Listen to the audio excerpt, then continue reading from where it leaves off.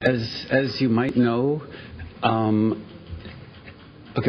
a musician coming to Israel, there's a lot of pressure to not come here.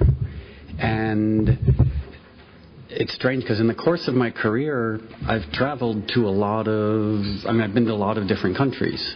And I've never experienced the sort of pressure to cancel a show or not come somewhere as I experienced before coming to Israel. And I was really surprised by it. And so I wrote an essay on my website just sort of explaining how if I go to, like I was just in Belarus, my going to Belarus is not a statement of, I'm not endorsing the government, nor am I condemning the government. I'm just there to play music. And so that was essentially what the essay on my website said. The form of the pressure to not come here, it's basically just lots of email campaigns. And I don't know where the campaigns come from, but just really mean emails. I almost don't want to repeat some of the things that were said because they were really, really mean. And it's such a complicated issue because countries are complicated places. And it's one thing I learned quite a long time ago is it's very dangerous to judge a country or to judge a place without being there. You know, like for example, I was talking to someone on the ride from the airport. The first time I went to Yugoslavia, or now Serbia, Montenegro, Kosovo, Bosnia-Herzegovina, etc., the first time I went there was in between the two wars. And the way the wars had been presented in the Western media was Serbia was bad, Bosnia was good.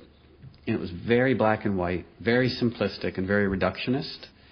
And then you actually go to former Yugoslavia and you just realize it's an incredibly complicated situation, and it's been incredibly complicated for hundreds, if not thousands of years. And I think that same analogy applies here. I think it's very dangerous for someone in London or Paris or Tokyo or wherever to judge a place they've never been to and to judge a situation that they've never experienced firsthand. And also, I'm just a musician. You know, as I said I have lots of opinions about politics, but none of them really matter because I'm not here as a political pundit. You know, I have a feeling if my job was just to be a political pundit, no one would be sitting here. You know, like if I was doing a show tomorrow night where I was just going to stand on stage and talk about politics, there'd be 3 people in the audience. And they'd all be my friends and they'd be bored. So I'm just here as a musician. I'm not here to criticize. I'm not here to condemn. I'm not here to endorse anything. Just here because I have a lot of friends who live in Israel and I love playing music here. Well, the last time I was here was 1995, and my experience in 1995 was kind of strange because I arrived in Tel-Aviv and I ran out on the beach and I swam in the sea and I laid in the sun and I got the single worst sunburn of my entire life. So the whole time I was here last time, I was just really unhappy because I had such a bad sunburn. And also, when I was here in 1995, at that point, not too many people in Israel knew me or knew my music. So it was a little strange driving all around the country with this terrible sunburn, playing music to people who had no idea who I was or what I was doing. But the first part of your question, my plans this time, unfortunately, we're only here for a couple of days. My honest answer, I don't know what my plans are. I have quite a lot of friends who live here. So the last time I was here, I did touristy things. I think this time I'm just going to see friends and be social and maybe go out on the beach, but probably early in the morning or later in the day because I'm a little white guy and I get burned really easily. What took me so long to come here again, no one asked. It's really that, like, I just did an interview for an Irish newspaper, and the journalist was asking, he's like, why has it been such a long time since you've been to Ireland? And I was like, no one's asked. And it's also like there's some parts of the world that are really easy to get to. Like certain cities are very, very close to each other, like Brussels. Brussels is, an hour and a half from Paris, an hour and a half from Amsterdam, an hour and a half from London. It's really easy to get to Brussels. So when you're on tour, you'll always play Brussels. As you might know, Tel-Aviv is kind of far away from a lot of different places. So the combination of this is the first time I've been asked to come back, and it's very far, so you can't get on a bus and drive here. Because a lot of touring, if you have a show in Paris, the next night you have a show in Brussels or Lyon or Lille, which are all just a couple of hours away, and it's logistically really easy, whereas Tel Aviv logistically is kind of hard to get to. My strange background, when I was 10 years old, I studied classical guitar and music theory, and then when I was 13 or 14, I started playing in punk rock bands, and then I went to university and studied philosophy, and when I dropped out of university, I was completely ill-equipped to have a real job. The only job I was in any way capable of doing was being a DJ and working in a record store. And so my first job as a DJ was playing in a dive bar next to a methadone clinic. And I played on Monday nights, and I got paid $20 to DJ for 8 hours for a bunch of junkies. So that's my background, is classical music, punk rock, and DJing for junkies. I still play in a punk rock band.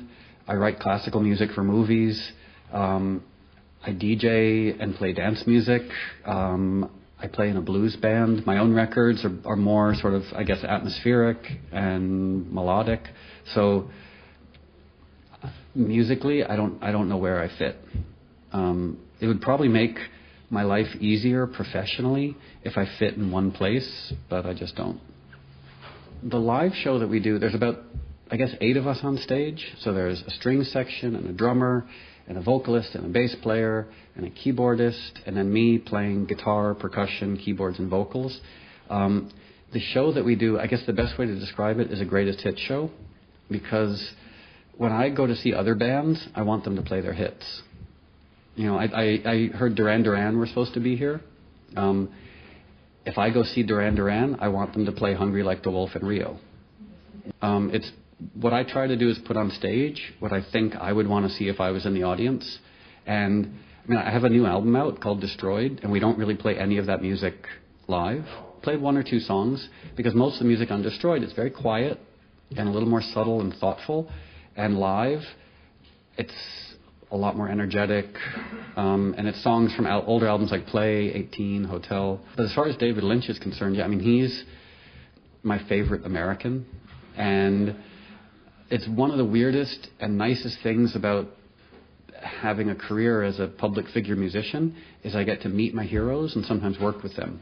I went on tour with David Bowie and have done fundraisers with Lou Reed. I once played Walk on the Wild Side, where Lou Reed and I traded verses. I played Me and Bobby McGee with Chris Christopherson. So I'm not bragging. I'm just saying, it's so strange to meet your heroes and do things with them. And I have no bigger hero in the world of art, music, or film than David Lynch. And we've done so many strange things together. I DJ'd at his wedding. We've worked on music together. We've worked on movies together. But I would do anything that he asked.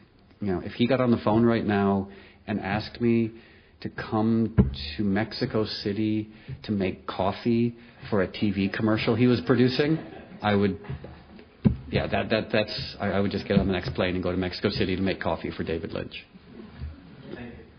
I never expected to have a career as a musician. I really thought that I would be a university teacher who would make music in his bedroom that no one ever listened to. So it still surprises me that I've had a career as a musician. And when I first started making records, I read every review. And I read everything written about me obsessively. And what I've learned is when you first start making records, people are nice to you. Because you're new. And the press is a lot friendlier. When you've been around for a while, the press is not as friendly. So I guess about 5 or 6 years ago, I stopped reading all my press because I didn't understand it. I completely respect a journalist's opinion to not like my music, but sometimes the last time I read reviews, it had nothing to do with the music. It had everything to do with the journalist not liking me or having some opinion about me. And I just wonder, like, why should I in any way base my emotional life on the opinion of a complete stranger? You know, so I just stopped reading my press. And also it's sort of an unhealthy form of narcissism to obsessively read about yourself through third-party sources. You know, it's either negative narcissism or positive narcissism, but it still feels kind of narcissistic. I like traveling sometimes. I don't like touring. I like playing music and I like meeting people. I don't really like living in hotels. I mean, this is a nice hotel. I can't complain. But I've been touring for most of the last 20 years, and there's an old expression among jazz musicians, which is they get paid to travel, but they play music for free. And that's sort of how I feel. Like, I love playing music. I don't really like sitting in airports smelling bad duty-free perfume every day. Thank you, Mobi. Oh, my pleasure. Yeah. Thanks. Oh, thanks.